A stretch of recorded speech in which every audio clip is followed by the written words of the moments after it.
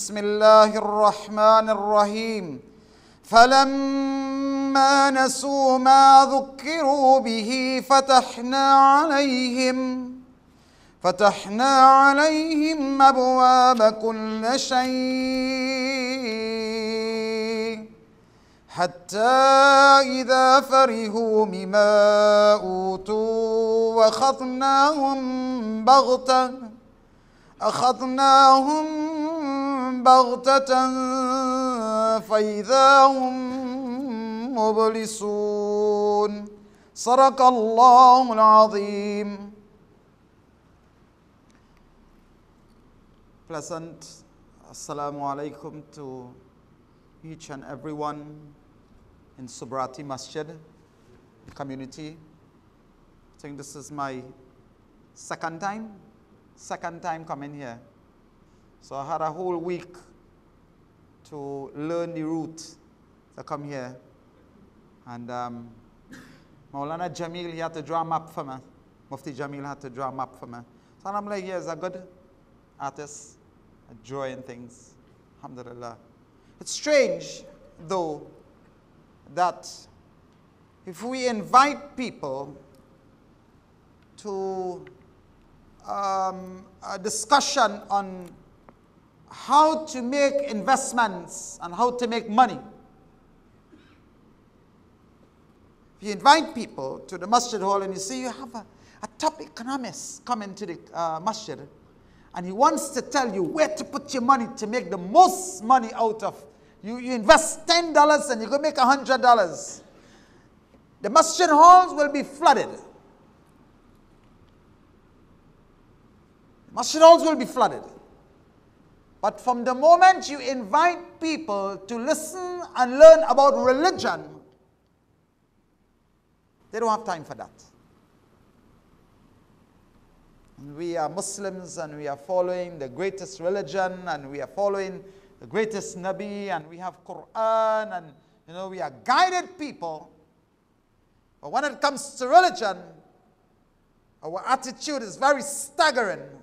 And when it comes to dunya, we are always in the front line. Strange. That's not the topic today. I just wanted, to say something. Because anywhere you go, it's the same problem. Anywhere you go. Some people even leave out Jummah. Some people even sacrifice Jummah for the sake of their jobs. They sacrifice Jummah. Today's topic is about Haya, or what Islam says about Haya, or modesty, or what is modesty or Haya in Islam. Any way you want to say it, it's all the same. Haya in Islam, what Islam says about Haya. The word Haya has multiple meanings. The word Haya is commonly translated as modesty, or shame, or bashfulness, or decency, or self-respect, or shyness. Again, any meaning that you want to give to it along these meanings, it's all good and well. Because when you talk about Haya, you're speaking about modesty. But this quality is such an important quality in the life of a person. And I am saying a person because even a non-Muslim is supposed to have this quality of decency within him or herself.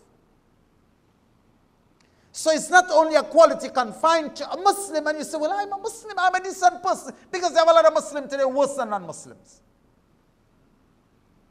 So it's a quality which protects or safeguards a person's morality, character. It's like that security system in you that activates. It is that quality in an individual that ignites that uneasy feeling or feelings which is accompanied by embarrassment, which is caused by one's fear of being exposed of some indecent act. That quality of modesty. You know you do something wrong, you're so ashamed, you are so frightened that people will come to know about it. That quality of modesty and shame and decency protects you from that. When something comes to you of an indecent nature, it activates. And something tells you, inside of you it says, don't get involved in that, boy. Remember, you're a Muslim, people are watching you. We just say that. We just say, people watching you. You think we just say, boy, Allah watching you, boy. You know, people normally, they might be like this. Nobody don't do so. And we look around to see if somebody's looking at us. So if nobody's looking, then you do it, but you forget. Allah is al-Basir. So it's that quality in you that protects you. It protects you. See, the word Haya itself is derived from al-Haya. You know, you hear Haya to dunya, the life of this world, it's derived from that. It's derived from the word al-Haya, which means life.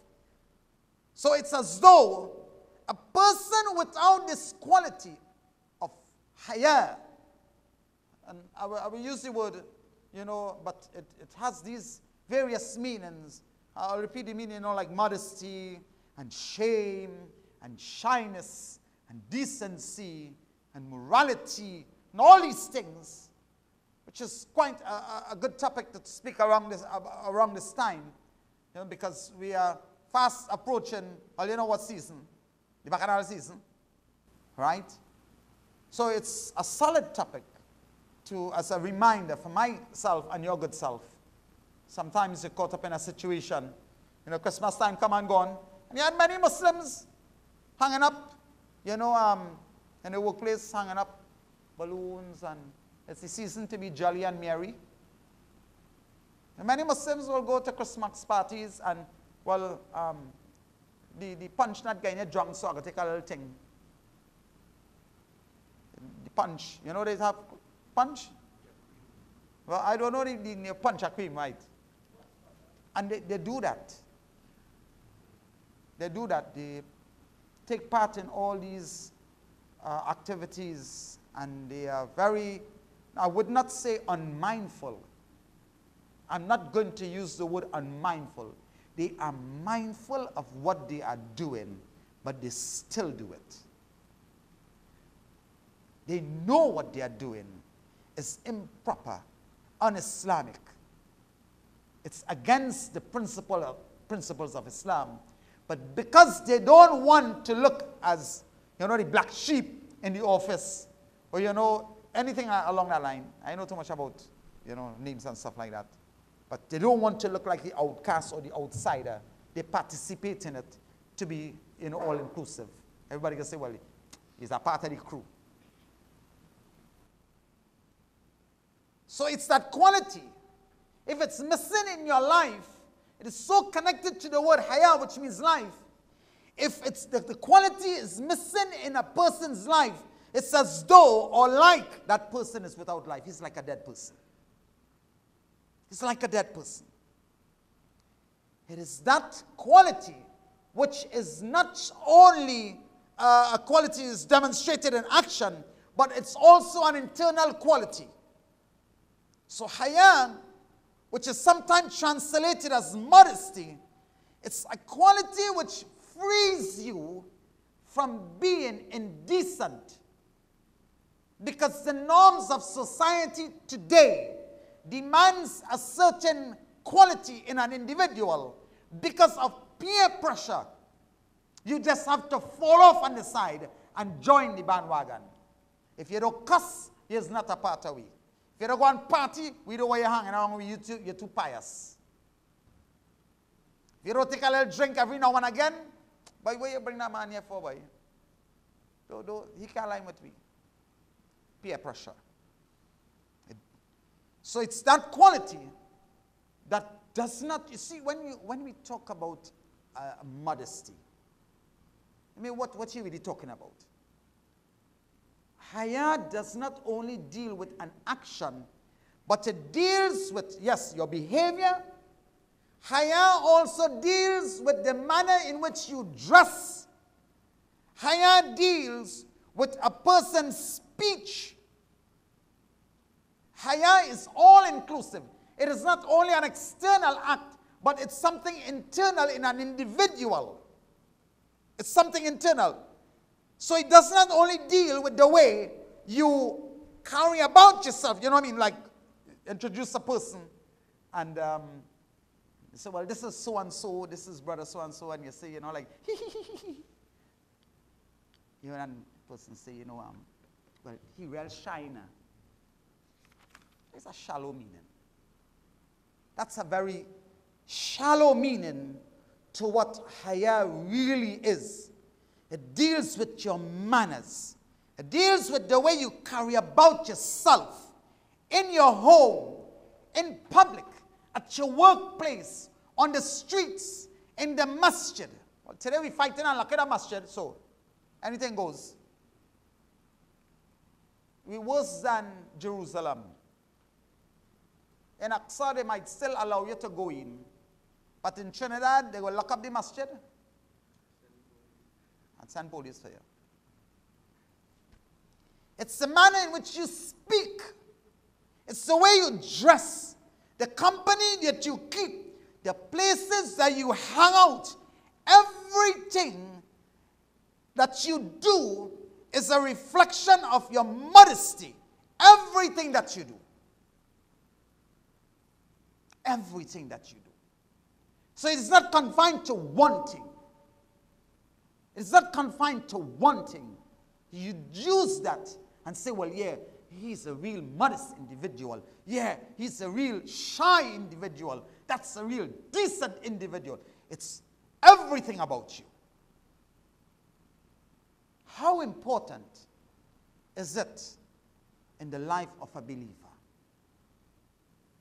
You're living in a time, as I mentioned earlier on, where not to cuss or bust a few cuss every now and again is a bad thing. So in the home, you have parents sometimes cuss up each other. In school, students cussing up each other. It's not confined to one thing. This quality, the Prophet ﷺ, he says about Haya, he says Haya, the quality of decency, this quality of modesty, this quality of shyness, this quality of Haya in a person's life. The Prophet ﷺ, he says Haya and Iman, it goes hand in hand together. He says if Haya leaves, Iman leaves. If the quality of modesty leaves, your Iman leaves. It leaves. Now you can do whatever you feel to do. It is that great quality that is connected to your Iman. And dear brothers and sisters, without Iman, you lose. That's why the Prophet ﷺ, he says, if you have no shame, if you have no shame, do what you want. Go ahead and do what you want. And you look around the streets, you look in the town, you look in the malls, in the schools, and that's what's happening. People doing what they want to do. People acting how they want to act. People will dress how they want to dress. They will behave how they want to behave. Because that quality is lacking in their hearts. I'm not talking about non-Muslims. So don't say, oh yeah, non-Muslims. I'm talking about Muslims. If you are a Muslim, if you as a Muslim, you were advertised for beers, Carib Lager beers or something like that, something is wrong with you. If you as a Muslim could lime in pubs and go party in Zen, something is wrong with you.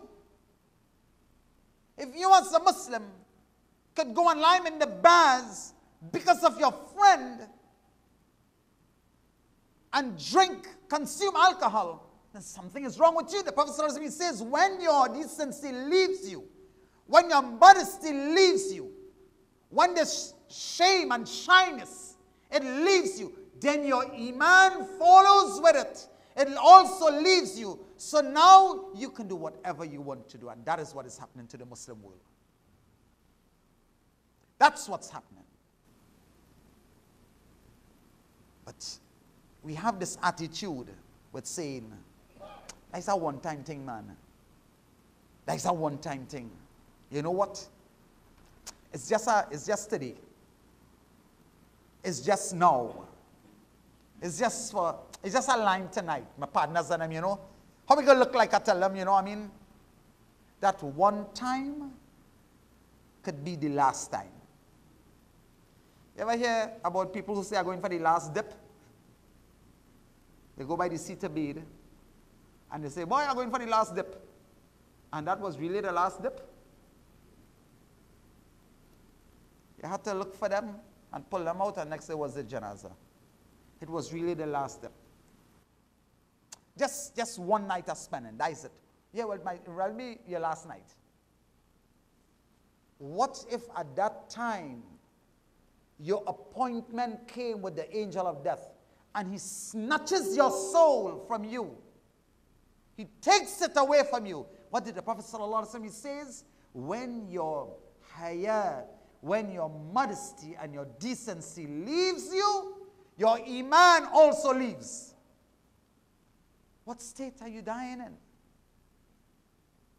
How important this quality is for a believer. Sometimes we are caught up in situations. Sometimes, yes, we are caught up in situations where you need to exercise that level of decency. And you tell yourself at that time, it's just a one-time thing. It's just a one-time thing. Remember the statement of the Prophet ﷺ. He says, what did he say? When your decency, when your modesty, when your shyness, when your haya, it leaves you, your iman leaves you. It leaves you. It is a quality which Allah loves. It's a quality which Allah loves. And as a Muslim, you love what Allah loves. Isn't that so? He's our creator. Allah is the one who returns our soul back to us in the morning. Allah is the one who sends the air for us to breathe. You become ill, Allah is the one who gives you back your health. You're in difficulties, Allah is the one who relieves you of that difficulties. Allah is the one who created you. Allah is the one who protects you and takes care of you. There is so much that's going on the land. So much that's going on in the land. And you are praying, you are making dua to Allah. In broad daylight, people just vanishing off the face of the earth. In broad daylight, it's happening. In full view of the public, it's happening. But Allah is protecting you. Allah is the one who's protecting you. The burglar proof not protecting you. Because now they're walking with a blue torch. And if that can't work, then they will unscrew your roof and pass through the roof and come for you. I don't know if it ever happened down here, but it happens up there. So who is really protecting you? Who is the one really protecting you? What causes this quality to leave an individual? What's the reason that this quality of modesty and shyness self-respect, what causes it to leave an individual? What you look at. What you look at. Today, you know why a lot of our youngsters have no sense of decency in them? Again, Muslims are talking about it. They have no sense of decency in them. And sisters, don't get confused. Don't feel it's only young men are talking about it. Young girls also. Young girls also. They have no sense of decency in them. Why? It's because firstly of what you are involved in, what you're looking at. If you have ma and pa sitting and watching a movie with a sort of love making and sex on the movie going on, and you have the child sitting right there looking at mommy and papi, looking at this, you know what the child says? Well, if it's good for them and they're doing nothing and I'm right here sitting, then hey, it's a free for all. You understand? When you are sitting looking at movies with cussing going on, or you have a mother and father having a cuss out, and it has become quite a common trend among Muslims to bust a cuss every now and again. And something slip off your hand, oh worry. You're driving on the road, I'm a bad drive, you had a cuss. You go and you have to stand up too long in a KFC line, you cuss. Everything now we cuss. So if mommy and papi having a cuss out and the child is looking on and saying, well, this have to be love. If this is the way ma and pa expresses their love to each other, well, hey, when I become a big man or a big woman, I got a cuss out with my wife or my husband. Because I saw my mother and father having a cuss out, and it was quite okay with them. If they can use that language, then you know what? It must be right. It must be right. What they see ignites that spark in their heart to do what they see. They want to do that. The way you dress. You have many Muslim adult mothers who dresses very indecent. They're wearing on these batty rider shorts. I'm tell you something. I don't care what come out of my mouth when you say I talking. I do not apologize. Gone were the days when you will dust these things under the carpet. Gone were the days. You're living in the real world. Many Muslim women dress very vulgar. Mini skirts. And wait, it doesn't stop there. No. They will go to the stores and buy these short skirts and fitted navel breaker jerseys for their daughters. I mean, what is the objective of that? To have somebody puffing and panting? Let it catch you in a dark alley, they can have you puffing and panting. Where does it start from? You know, the Imam is here. Sometimes a person will come and say, Imam, I see that girl I like the a waiter put a good word in for me now. And he lived a corrupt life. Rare you will see him in the masjid. You go to invite him to the masjid by his home, and he's peeping through the curtain. He don't have time for Salah and Jummah and fasting and Ramadan, but time to get married. He go on by the Imam and say, you could, I know you know the father real good. You know, you could, tell them now how Israel come to Masanding. Don't lie for nobody, you know. Right. Because it will turn around and bite you. How you dress. How our women dress. And also our men dress.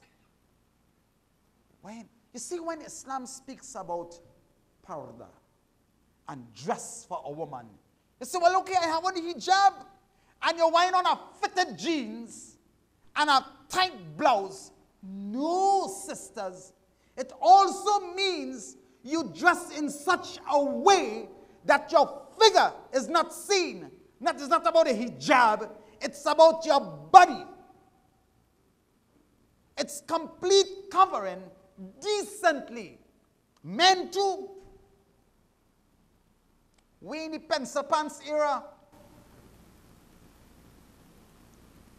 See people walking around with pencil pants. Muslim boys walking around with their pants hanging down half their backside. What is the objective of that? What are you really promoting? Think about it. You are Muslim and you're walking around with your pants halfway down your backside and showing everybody what? What is it? A freak show? Is a free show? A special offer? What it is? I mean, think about it. What you promoting? What exactly are you promoting?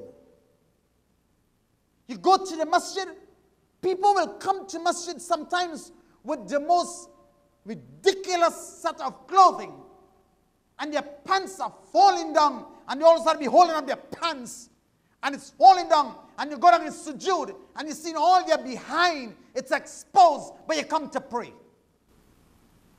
When they get married, they go on that. You wouldn't wear on that. How you dress. How you dress. It destroys your morality. The company that you keep. If the parents keep the company of corrupt people, if they keep the company of people who are involved in corrupt deeds, then the child will grow a liking for the same. I mean, look at it. If you as a Muslim don't ever come to mosque, you expect the child to start coming to mosque? Huh? There's a miracle child. If the father, because you see the child looks at the action of the father. Don't you see when you're praying at home sometimes? Your daughter, small, and the son, they come and they, Allahu Akbar, and they keep going up and down, and they're doing it, and they will say, Daddy, Daddy, Daddy, watch me. Because the child is looking at the parent, and they are learning by looking. So if they see the parents are involved in righteous deeds, they too will be involved in righteous deeds. If from a young and tender age you teach them to be charitable, they will grow up with that quality in their hand of being charitable. If you teach a child self-respect and to be respectable to other people, they will grow up with that quality of being respectable to other people. You train them how to dress. They will grow up dressing proper. You teach them to speak proper. And what, you know, your language? Not construction language, eh? Decent speech, decent language. Then they will grow up knowing how to speak proper, decent with decency. If you keep the company of unrighteous and corrupt people, then they will grow up with that same liking that they will want to keep. It's like they're angled to that. They're inclined to keep in that kind of company. What you eat also. The Muslims don't care what they eat, you know. The Muslims eating pork today. If it's falling in anybody's garden, pick it up. See, recording it, it'll play all over. Muslims eat pork today. You know, sometimes you're going to the market and you pass by the meat place and a man go watch you and say, hey, you're a Muslim? You're looking like a practicing Muslim. Boy, you know how much Muslims just come by me and buy pork? Say, really? Say, yeah. You say, but they don't take it there. They just sell me, bring it behind there and just give them it. Come behind the wall and give me it. Nobody are watching them, you know. Nobody can see them. No, nobody sees them. Nobody is seeing them. Bring it behind the wall, right? What you eat. If you grow up eating the haram, your body is nourished by haram. Your ibadah is not accepted. Eating the halal is extremely important for your iman. Extremely important for you as a Muslim with iman. To retain that sacredness of iman, you need to ensure what you eat is pure. It's halal. Pure halal. But we're going to a restaurant tonight. Where are we going? What they serving? You don't care? You ask the waitress, a little serve halal meat? I think so, you know. Right, yeah, halal. I didn't know what thing so was halal. We have to also be conscious about what we eat. These are things, just a few things, which will cause the destruction of a person's morality. It brings down your morality. It destroys that decency in you. Now, what did the Prophet ﷺ, he says, if you have no shame, no morality, no decency, no haya in you, you could go ahead and do what you want. You could go ahead and do what you want. And you know what? We are seeing that daily. We are seeing this daily in the Ummah. How many Muslim youths are there in our community? No, I'm asking all this answer. I'm just asking, a question. I mean, just think about it. How many Muslim youths are there in our community? Where are they? How many Muslim young men and young women are there? But where are they now? Where are they?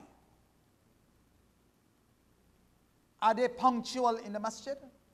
Or are they punctual somewhere else? What are they involved in? How much of their Islam are they practicing? How much of salah they are performing? You know, we sacrifice. You know, when a child learns what is important and what's not. You see, when they start to go to school, and we show a greater amount of consideration for sending them to lessons and making sure they go lessons, and you will wake them for the Fajr in the morning. From early they learn what's important and what's not. So they grow up with that attitude. Well, if I miss my Fajr, no big deal. If I don't pray, well, no big deal. I don't see my mother and father praying. So it has to be unimportant. Where are they? You tell me we don't have plenty of youths in our community? You tell me we don't have a lot of Muslims in our community? Yeah, we do. So where are they? Where are they? I'm not saying a lack of decency is a result of that, but the question I'm asking, your company. The Prophet ﷺ says the most beloved places to Allah on the face of the earth are the masajid. The most beloved places to Allah. Who is saying that? The Prophet ﷺ is saying that. He says the most beloved places to Allah on the face of the earth are the masajid. When you come to the house of Allah, you are a guest of Allah. You are a guest of Allah who came to his home, knocking on his door, seeking something. And never does a guest of Allah knocks on the doors of mercy, and he's turned away empty-handed. Never does a guest who comes to the houses of Allah, who comes knocking, seeking a favor from Allah, and he's turned away empty-handed. Never. But you find the bazaars are filled. You find the nightline is well attended. You find making a line by Starbucks is well attended. You find going C3. Where's the new one come out? Arshad, where's the new one? Oh boy, innocent. I just had to teach him, so that's why I call him name. I don't know anybody else's name. That is why I call nobody. Right? But don't think nothing if I call your name, right? Cameras, you go flash here. You understand? They have a new one. You understand? Huh? Yeah, in South Park. You know, Lyman and South Park. Hey, it's a Lyman South Park. Let me go. You don't care if they miss their Isha Salah. You don't care if they miss their Maghrib Salah. The boy need a break. The girl need a break. Let her go ahead now. Whole week they're going to school. You don't care if they misses their Asr, their Maghrib and their Isha. They will come back late at night. And guess what? They're tired from Lyman. Give them a break now, time for Fajr. So they're always on a break. Always on a break. You are teaching them what's important and what's not important. You see, that will turn around and bite you very bad on the day of Qiyamah. It's coming. How does a person, morality becomes destroyed from their life? You wonder how it goes away. There are so much things, so much that contributes to morality and immorality and indecency and shamelessness in a person. So many things that are staring us in our eyes. So many things. And it's happening in the Muslim Ummah. It is happening to our Muslim young men, to our Muslim young women. Check their phones. Not yours, eh?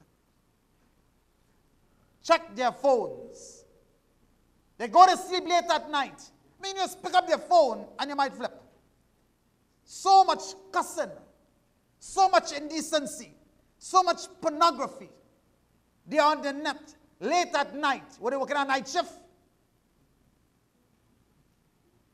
Late at night, they are on their phones, chit-chatting with this one, chit-chatting with that one. But they can't get for Fajr because the internet time was important. You see people today walking around with a phone, like the phone is a security or some kind of thing like that. And you notice how people walk around with a phone in their hand? You know why? They want the flams in. That's why I have. That is why you walk around with a phone in your hand. No sense of morality in their hearts. The Prophet ﷺ says, if you don't have that, then go ahead and do what you want. And that's exactly what's happening. It has left their hearts. Decency has left their hearts. This quality of Haya has left their hearts. So they are doing what they want to do. But they are the cause for it leaving. Allah did not take it away from them. You wanted that. You wanted to line there. You wanted to go to that party. You wanted to go to that cinema. You wanted to hold that girl's hand. You wanted to line with that boy. You wanted to do that text. You want to plan that party. Allah didn't cause that to happen. You choose to do that on your free will. You choose to do that. And it contributed. It contributed to this quality leaving your hearts. It contributed to that. And these things continue to happen. And it goes on and on until you face the consequences of it. Until you face the consequences of it. What time is Isha? 20 to 8 is Azan? Okay. You don't tell me to take how much time I want in it because I'll go in the morning. Probably walk with breakfast and thing. What time? 6:30 is Azan. Okay. I'll finish just now. Okay. I'll finish just now, inshallah. These things continue to happen until we have to face the consequences of it. You see, let me tell you what happens. There is a new phenomenon that's going around. Amongst our younger ones, not our fathers and our grandfathers and grandmothers. It's amongst the younger ones. And it has become quite a hit. I'm sure you have heard it before. I mean, it's just spreading all over the Muslim world. Not only in Trinidad, but you hear it a lot. And this phenomenon is, you can't judge me, no. Only Allah can judge me. Who is you to judge me? So a person will continue in their acts of immorality. And when you remind them about their duties, they say, who is you to judge me? You don't know why my heart? Only God can judge me. And that is taking the hearts of the Muslim by storm. It is just spreading all over. You tell people about their actions, who is you to judge me? You ask Muslims, brother, just be honest. Can you please be honest? Brother, you're judging people. I mean, is honesty a good quality or a bad quality? You like people to be dishonest with you? Is indecency a good thing or a bad thing? It's a bad thing. They could shake your head and say yes or something like that. It's a bad thing. It is a bad thing. But when you admonish people regarding these things, the first thing they turn around and say to you, who is you to judge me? Only Allah could judge me. Only God could judge me. You know what the first people to use this statement? The first set of people to use this statement were the hip-hop artists. The first set of people to use this statement of who is you to judge me, you cannot judge me, only God could judge me. And the Muslims, accustomed to this, came up right along behind them and just eat up all that and started to use this. Umar radiallahu ta'ala, you know what he used to tell the people? He used to tell the people, I will judge you by what I see of you. He says, if I see the actions of the unbelievers on you, that is how I will judge you. If I see the actions of the believers on you, that is how I will judge you. He said, but I will judge you by what I see of you.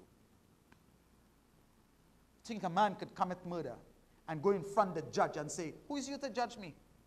You can't judge me. Only God could judge me. And they will throw you so fast in jail. It's a ridiculous statement. Of course, we can't judge anybody. Yeah. Okay.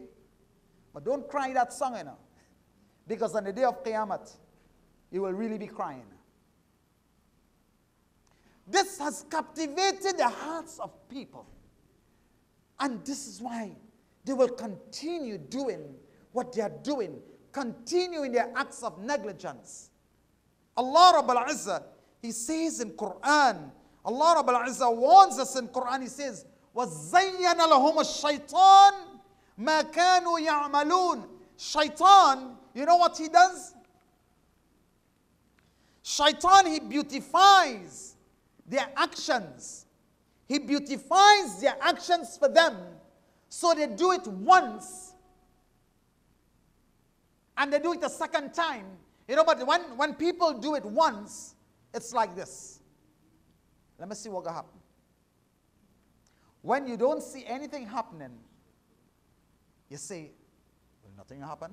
He's always talk about destruction and punishment and lightning bolt striking me and telling me to do something. All is a bunch of fairy tale. So you do it a second time and you get away. And you do it a third time. That's what you like? Is that what you like? Shaitan beautifies it for you. And a love grows in the heart for disobedience of the most merciful. Now you love disobeying your Lord. And the thing that you love doing, you become inclined to it. You become inclined to doing it. So you find the actions of that individual, you find acts of disobedience becomes very easy. And you look at that person and you say, how we could do that, boy? He is looking at you and say, oh, I'm so pious, boy. It's easy for him to do. He loves doing it because Shaitan has beautified it for him. He beautifies it for them. It makes them feel that it is quite okay. People who make the statement by saying only God could judge me, it's an excuse. It's an escape route for them, so that people can leave them alone to continue in their acts of transgression. They want people to leave them alone. They don't want anybody to tell them about anything. It's an excuse for people who make this statement of only God could judge me. Who are you to judge me? It's an excuse for them not to learn the right thing. Because you know what? If I learn the right thing, then I have to practice more, and I don't want to be no pious man. I don't want to be any pious man. You like what's going on with your life. You like how your life is going. That is one from amongst the greatest deception of Shaitan. It is from amongst the greatest deception of Shaitan. People who commit indecency, who have reached to such a level that there is no sense of morality in their hearts, and all sense of shame has left their hearts. When they commit these acts, they tell themselves, you see no punishment that coming down upon me? Shaitan fools them. It is from amongst the greatest deceptions of Shaitan that he deceives you. You know what's the meaning of Shaitan? The word Shaitan means deceiver. It means liar. He lies to you, making you believe that you have gotten away. He lies to you. He makes you feel that you know what I'm doing? Hey, everything is okay. Everything is fine. Nobody knows. Yeah, nobody knows. Nobody knows? You mean nobody really knows? Yeah, Allah knows. When this sense of morality leaves your heart, you reach to such a level that you become comfortable in these acts of indecency and immorality and lewdness and shamelessness until that day when Allah will strike you suddenly with a punishment. Allah will seize you suddenly with a punishment. You became happy in the disobedience of Allah. You became comfortable disobeying Allah. Allah allows you. Why? Why will Allah allow you? Why is that? You know why? Because that is what you love. If you love worshiping Allah, Allah makes worshiping easy for you. If you grow the love for tahajjud, then waking up for tahajjud becomes very easy. Ask brothers who are punctual in tahajjud salah. Ask them. Say, boy, how will I can wake up like this? Say, brother, it's easy. It's easy. You know, all you have to do is, wake up a few nights and you grow accustomed to it. And the love for praying, it enters your heart. It captivates the heart. The sweetness enters your heart. You are alone with no distraction. in the quiet of the night, worshiping your Lord in peace, with no interference, no noise, in the quiet of the night, you say, Allahu Akbar, Allah is the greatest. And Allah listens to your call. And you raise your hands and you say, oh my Lord, help me. And Allah listens to your call. And the sweetness enters your heart for dua. If you love worshiping your Lord, Allah makes worshiping easy for you. He makes it easy for you. If you love lewdness and you love immorality and you become inclined to that and you are happy to participate in shameless deeds, then you know what happens?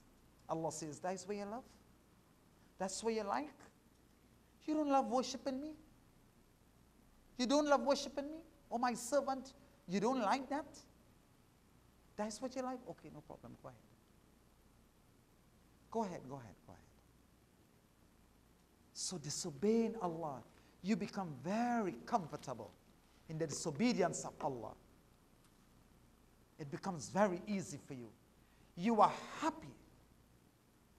You are happy in the disobedience of your Lord. At that time, when you become comfortable in acts of disobedience to Allah, Allah will seize you with a severe punishment. When you are totally unaware, you are happy and you are comfortable. Continue going to the parties, and you have plenty of parties these days, you know. There are parties all over the place. Army fete, police fete, inclusive, ultra inclusive, all inclusive. Yeah. All kind of fete all over the place. And people, Muslim, will spend $2,500, $3,000 to go to these parties. And you ask them, brother, excuse me, you know, we need a donation. We're doing some work in the masjid. Can you please give a contribution? Brother, excuse me, we're trying to build, you know, an orphanage. Brother, excuse me, we're trying to build a home for battered sisters. Brother, excuse me, we're trying to raise money to help send students to study. Brother, excuse me, can you give a donation for this? Can you give a donation for that? And you know what they say? Well, you always want money, eh? Every time we say, all you want donation. Okay, fine, no problem. If you love not giving, then the love for not giving will enter the heart. And it captivates the heart. So the love for giving will never be in the heart. And you will be written down as, you know what? A stingy man. That is what the angels will write you down. This man is a real stingy man, boy. Imagine you are being called stingy man on the day of Qiyamah. Everybody turn around so. Who's that boy? You will be called by what you were famous for in the world with. You will be called by that. You understand? You go to these same people and ask them for a contribution for the masjid. I mean, how you pay the light bill? How is the light bill paid? People have to contribute. The masjid have to clean. You have to do so many. Yeah, people just feel that the masjid running on its own. People just feel that the masjid running on its own. But to take out some money monthly and give it to the houses of Allah, whose house are you contributing to? No, but people are doing that, but they rather go and spend $3,000 to go to a party. $3,000 to go to a party. And hey, watch me. If they get a ticket worth $2,000, they will end up paying $3,000 to get in by the door. That is how far they are willing to go. Until that time, Allah will seize them suddenly with such a severe punishment. Such a severe punishment. What a horrible way to end your life. You left this world in the disobedience of Allah. Allah caused you to live to the evening. Allah gave you life until the evening.